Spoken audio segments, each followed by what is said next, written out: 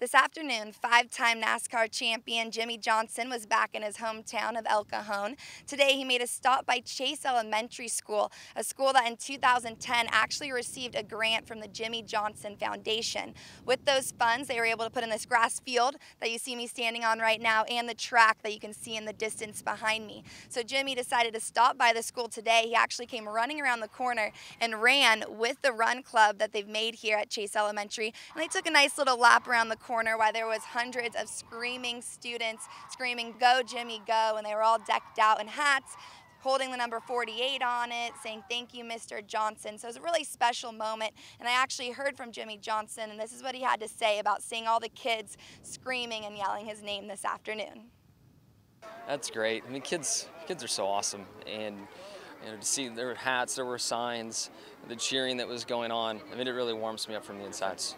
For us, we spend a lot of time talking to sponsors and explaining what is compelling to Shandy and I and what we want to do.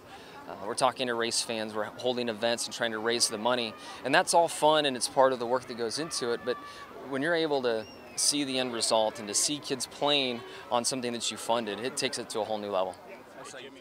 Jimmie Johnson will actually stay around his hometown of El Cajon for a few more days because he'll be holding the 7th annual Jimmie Johnson Golf Tournament. And again, all that money will go to keeping his Jimmie Johnson Foundation alive so that he can continue to give back to the various elementary schools in the community. So again, a very special day to see Jimmie Johnson back in his hometown. And the kids were just so excited to have him here and to share in that moment and show them the track that they love so much that was all possible because of him. Reporting from Chase Elementary, I'm Lisa Lane.